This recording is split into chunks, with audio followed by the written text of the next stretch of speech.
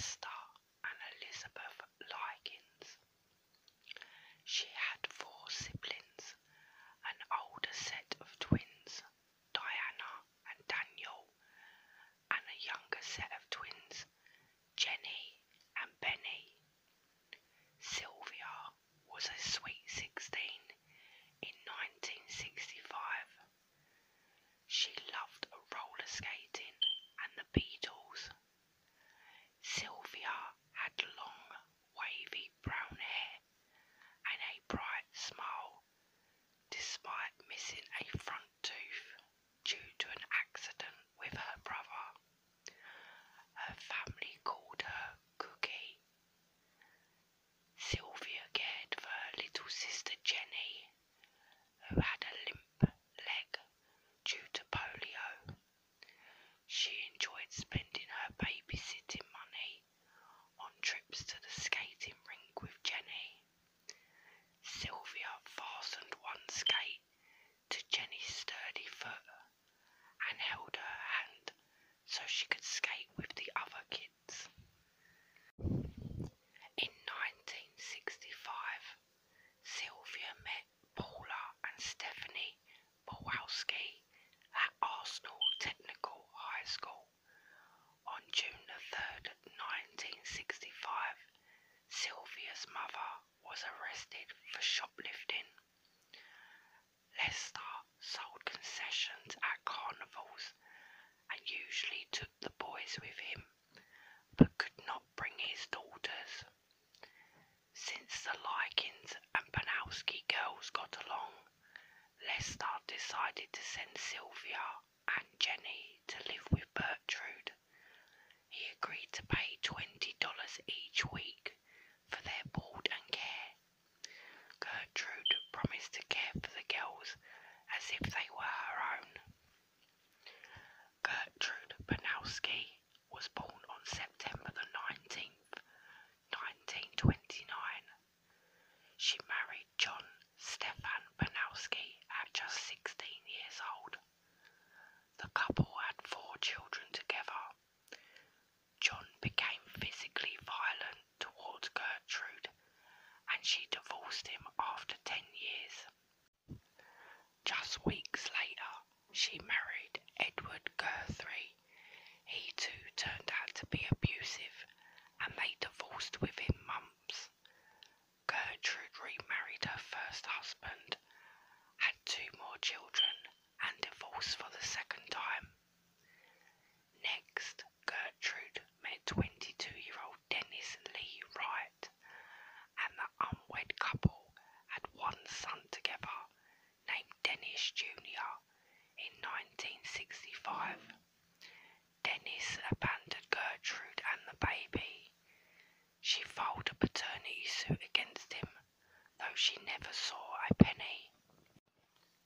By 1965, Gertrude was a haggard, chain-smoking single mum of 7, living in squalor at 3850 East New York Street in Indianapolis, Indiana, for $55 a month.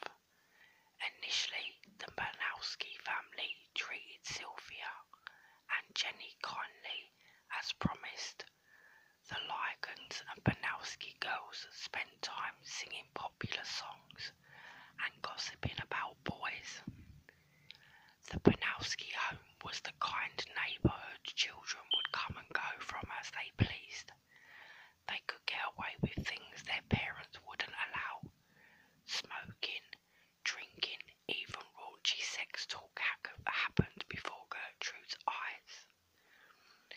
Gertrude's 13th pregnancy had just ended in her 6th miscarriage. She was tired and looked twice her 31 years. To add to her full play, her 17-year-old was pregnant by a married man.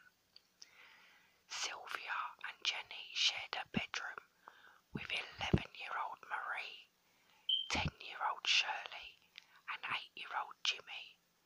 The room had just 1 mattress on the floor that all 5 children took turns sleeping in.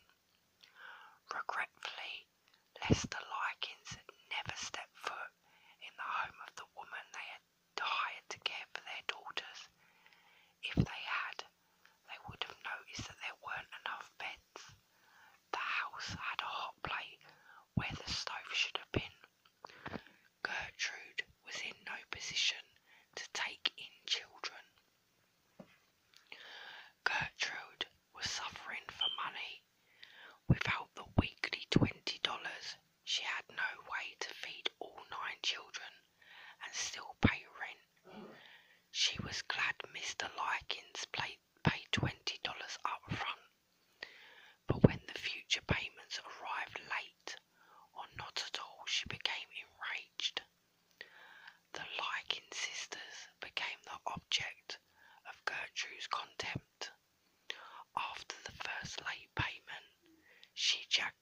Jenny up the stairs and whipped her with a leather belt. She said, quote, "Well, I took care of you two bitches for a week for nothing," end quote.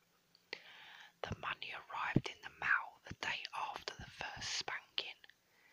Sylvia and Jenny's parents came a few days later and gave another advance payment. The sisters said nothing of the beating. When Gertrude learned that Sylvia was recycling pop bottles for cash, she cut loose on her with a 1/4-inch wooden paddle. She hit her repeatedly across the back and head. When Gertrude became weak due to chronic bronchitis, she handed the paddle to Paula. The beatings increased in frequency and severity. Gertrude may have felt sorry for Jenny due to her fragility, because by 1965, Gertrude concentrated her outbursts on only Sylvia. Sylvia admitted she had a boyfriend in California. Gertrude was disgusted, and so was her daughter Paula, who repeatedly kicked Sylvia in her vaginal area and accused her of being pregnant. Not only was she subjected to beatings, but Gertrude also started abusing Sylvia with food. Sylvia began to forage for food in dumpsters. When Gertrude caught Sylvia, she, Paula, and a neighbour's child named Randy Lepper forced her to eat a hot dog loaded with copious amounts of condiments and spices. When Sylvia threw up, the trio then made her eat the vomit. The girls returned to school in the fall, which pleased their father. Gertrude accused Sylvia of spreading rumours that Paula and Stephanie were prostitutes. Gertrude admonished the girls in front of her own children and their friends. Stephanie's 15-year-old boyfriend, Coy Hubbard, attacked Sylvia in response. Stephanie snickered as Gertrude taunted Sylvia by calling her filthy names. Gertrude accused Sylvia of stealing gym clothes.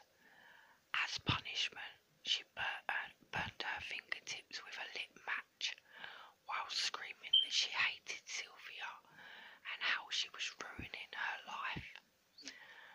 Somehow, the subject turned to Sylvia's alleged promiscuity.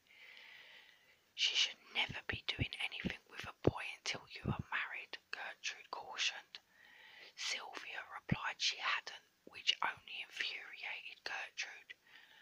"You should never," Gertrude shrieked as she kicked Sylvia's pubic area repeatedly. Kicking Sylvia did not please Gertrude.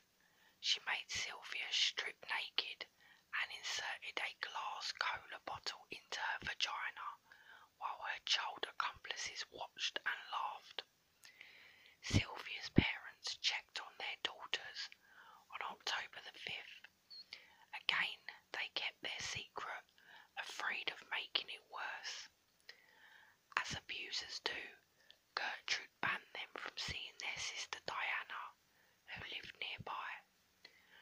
Gertrude alienated them from anyone who cared.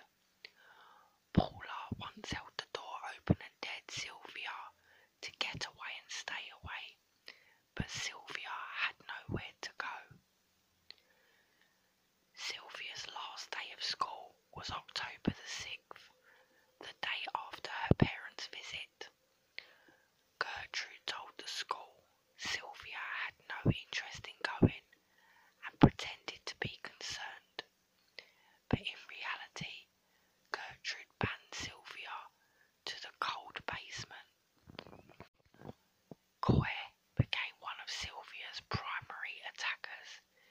He enjoyed body slamming Sylvia forcefully onto the concrete basement and tying her up for days at Gertrude's urging. Kids from the school visited the residence and participated in Sylvia's torture. Gertrude, the ringleader,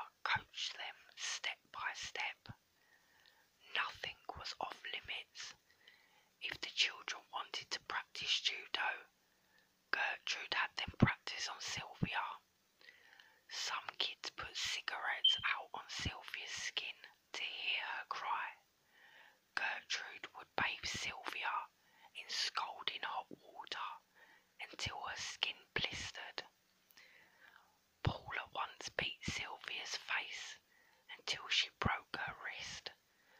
Doctors put a cast on her arm while Paula bragged about exactly how she broke it. When she got home, she continued to hit Sylvia with her cast. Gertrude used a needle to carve the letter I into the flesh of Sylvia's abdomen. Unable to finish the false statement, she encouraged her 15-year-old neighbour, Richard Hobbs, to complete the task. "I am a prostitute and proud of it," he etched on her belly. Gertrude helped him spell prostitute. At Gertrude's request, Richard heated a metal hook and attempted to brand the letter S on Sylvia's chest, but instead branded her with the number 3. Gertrude justified it by saying Sylvia branded her child, and now she had branded Sylvia. "What are you going to do now? You can't get married now," Gertrude would taunt. Sylvia whimpered, "I guess there's nothing I can do." Coy returned and tied Sylvia up in the basement, where he slammed her frail body into the wall over and over again. Gertrude finally broke Sylvia's spirit. "Jenny," she consoled her baby sister, "I know you don't want me to die, but I'm going to die, I can tell." Her voice was weak and trembling. The beatings made Sylvia incontinent. Sylvia started to lose control of her limbs too. Gertrude knew Sylvia was taking a turn for the worse, so she permitted Sylvia to sleep on the mattress in the upstairs bedroom. After giving her a lukewarm bath, she condemned her back to the basement and forced her to write a letter. The letter said, "To Mr. and Mrs. Likens, I went with a gang of boys in the middle of the night, and they said they would pay me if I would give them something.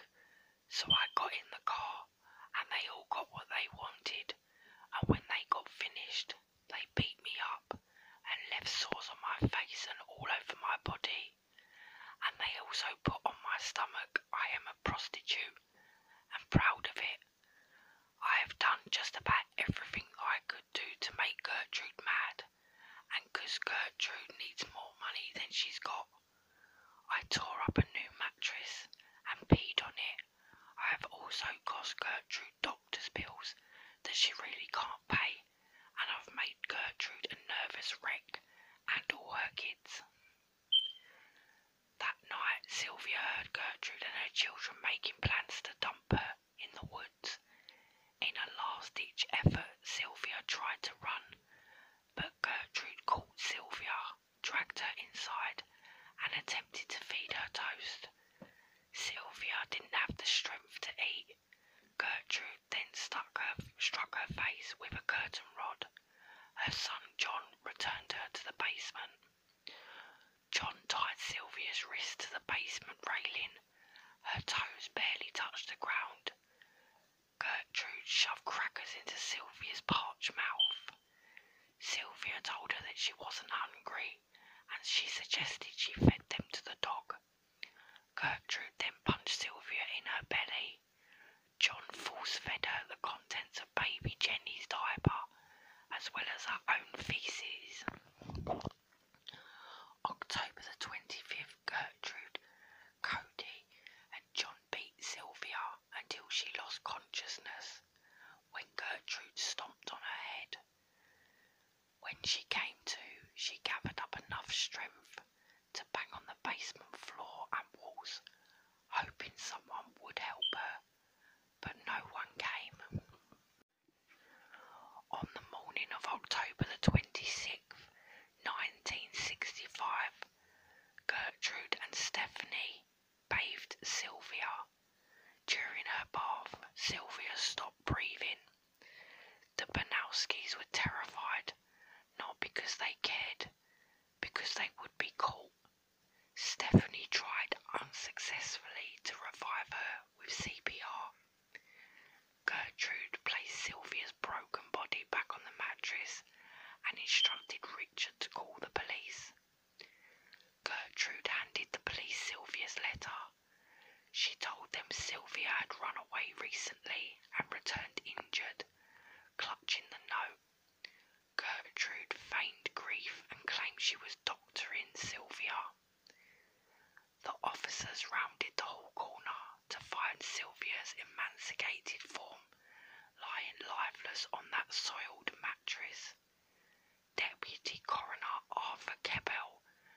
noticed that Sylvia's lips were practically chewed through. All 10 of her fingernails were bent backward and broken. She had hundreds of wounds on her skin, all of them in different stages of healing, suggesting ongoing trauma. Dr. Charles Ellis performed the autopsy. The cause of death was torture. The police asked Jenny what happened, and she parroted that Gertrude said but added, quote, "You get me out of here and I will tell you everything," end quote. Gertrude was convicted of first-degree murder, Paula convicted of second-degree murder. They each received a life sentence, but after a second trial, Paula pled down to manslaughter and was released 2 years later. Gertrude was paroled in 1985. She claimed she had no memory of her actions. She died 4 years later of lung cancer. If there is a devil in hell, he is currently roasting the old bat over hot coals. Paula moved to Iowa, where she secured a new identity and a job at an elementary school. Stephanie married, had several children, and became a school teacher. Richard Hobbs, Coy Hubbard, and Gertrude's son John were convicted of manslaughter. All received 2 21-year prison terms, of which they served 2 years. Richard died of cancer at age 21. Baby Denny was adopted into a new family, as was the daughter Paula was pregnant with during the crime. Jenny Likens married and had children of her own. She lived long enough to read Gertrude's obituary, which she mailed to her mother with a letter that read, "Some good news. Damn old Gertrude died. Ha ha ha. I'm happy about that." The death of Sylvia Likens continues to haunt Indianapolis as the worst crime ever committed in the state. The house sat empty for decades before it was levelled. It is now a church parking lot, but there's a memorial dedicated to Sylvia's memory, and it stands in Willard Park, where Sylvia used to play. Thank you for listening today. If you like videos like this, don't forget to subscribe to my channel, and please check back daily for another new crime case. Until tomorrow, bye bye lovelies.